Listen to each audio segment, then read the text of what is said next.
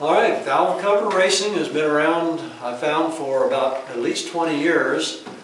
And it's just a fun event that takes place at car shows and swap meets, all related to cars. And this is just an opportunity for people to do one more thing that's fun.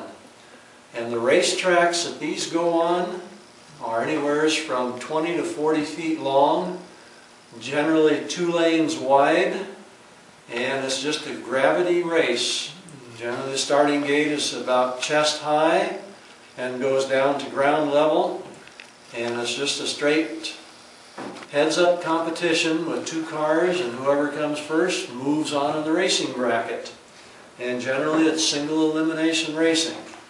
Now, as far as valve covers go, any American-made automobile, well, actually any automobile engine, it doesn't have to be American-made, because we do have Volkswagen valve covers, which are very small compared to a V8 engine or even a V6 or a straight 6 engine.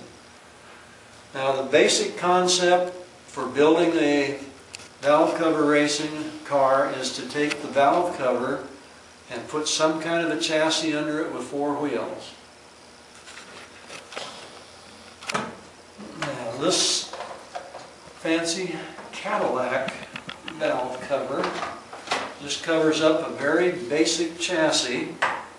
And this one is made out of 1-inch strap metal.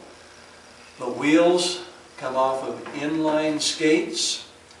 They have ball bearings in them, and they're a tapered wheel so that there's very little contact with the racetrack, which is one of the keys. The less contact you can have, the less friction there is, which will allow the car to go a little bit faster.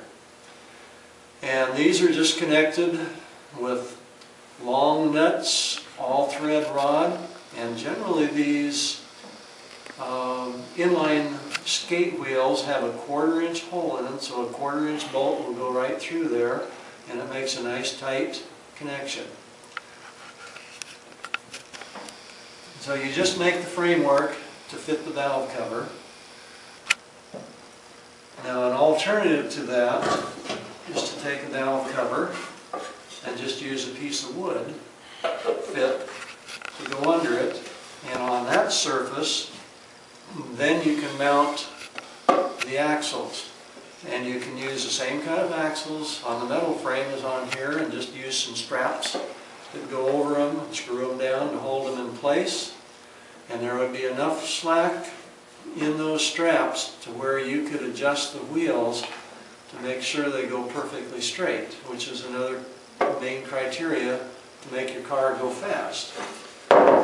The other option for wheels is to take a skateboard and take the trucks off of the skateboard, mount them here onto the board, or either make a metal bracket framework to hold them.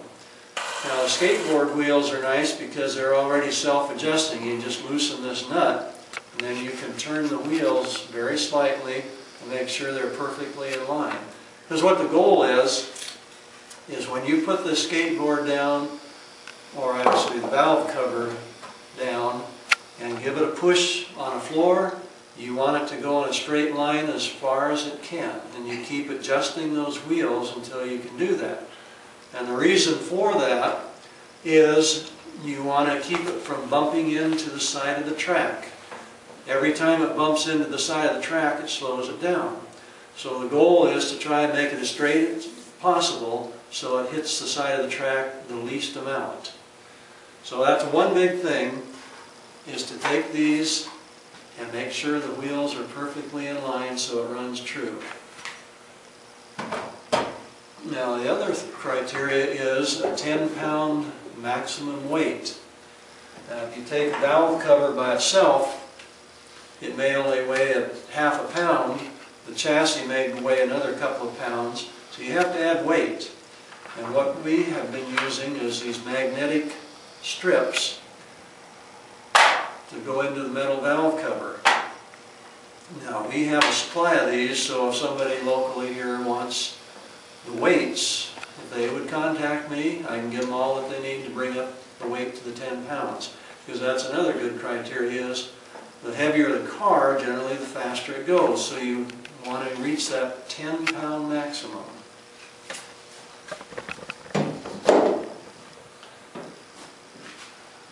Now the skateboard wheels and the inline wheels are all ball bearing.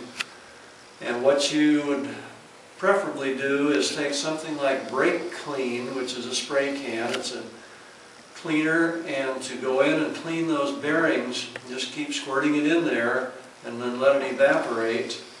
And one of the best things is not to lubricate the ball bearings, but just to get them perfectly clean and then let them go. As the word from some people who have done this for a long time says that if you put a liquid lubricant in there, it'll attract dust and tend to slow it down. Now, one thing on the skateboard wheels, they're generally flat. So what the best thing to do is, if you have somebody that has a metal lathe, or well, preferably a metal lathe, where they could put those wheels and taper them from side to side so that the center of the wheel is the highest point. And again, getting that narrow little strip that contacts the track. So the less surface area, the less friction, theoretically, faster it'll go. And the valve covers can be a variety. Either V8, a 6-cylinder, this one is a Volkswagen, which is very short, and it could be used, or you put two of them together and make longer. I think I'm running out of things to say on this. Get the high points, which is make it track straight, get the maximum weight, and just keep it within the less than 10 inches wide, less than 10 inches tall, and less than 30 inches long. And for the stock class, this surface where the gasket goes must be maintained. It can't be cut out. This year we're going to add an unlimited class for the people who modify these valve covers, cut them out, put the wheels in close, change the shape of that gasket, maybe use the steel wheels, as the stock class can't use steel wheels. And so that we opened it up to people who want to modify them. The only requirements they have to have are the 10-pound maximum, 10-inch wide, or 10-inch high. The valve cover races will be held in conjunction with the Florence Merchants Car Show, which will be May 19th of 2013. Registration for the valve cover races will happen at the race, or at the car show, and that'll be in front of the Iron Gate Antique Mall. Rules and regulations for the valve cover races can be found on our website, theflorentmerchants.org, and we'll also have the information and possibly this YouTube video on the car show Facebook site. So please watch us and give us a like on Facebook. From Dick Upton and I, thank you very much, and hope to see you at the races.